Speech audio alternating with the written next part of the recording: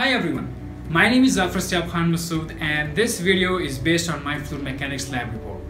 This is being supervised by my instructor engineer Muhammad Salman.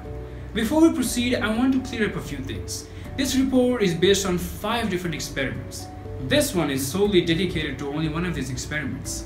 And the other experiments, they have been mentioned below in the description. You can visit their links. And lastly, each one of this experiment is then subdivided into 3 different parts. First of all, where we explain and name the parts of the apparatus. Second, we explain the procedure, how the experiment has been performed. And third but not the least, we give you all the lab observation and calculations we made. Hope that sums up all the confusion. Enjoy.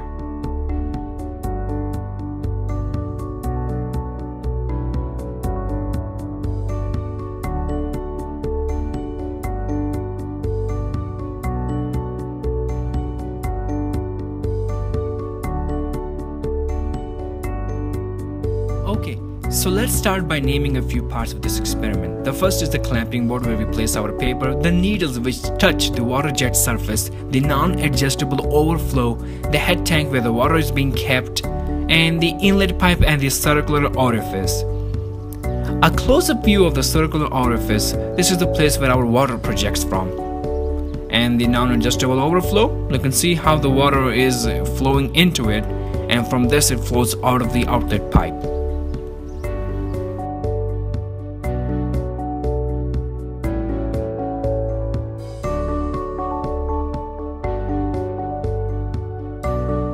Starting off with this experiment, the first thing that we need to do is turn on this machine and adjust the control valve to a specific value. We can later on adjust this control valve if it doesn't meet our requirement. We let the head tank fill and at the same time observe how the water jet is being formed through the circular orifice. This is how it looks like when the head tank is filling up. In case if the head tank overspills, you can control the flow of water by adjusting the control valve.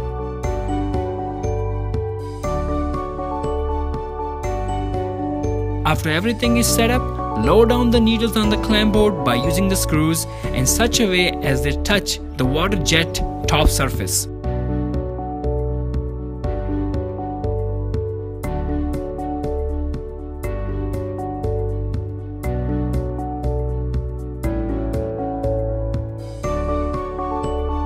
Then with a marker or any kind of a pen, mark the points on the clamp board on the paper. At the time we couldn't find a full A3 sheet, so we used 2 A4 sheets. Try to use a complete one paper. The distance between each point needle is 5 cm, and all of these vertical lines are being drawn to one horizontal reference line at the top.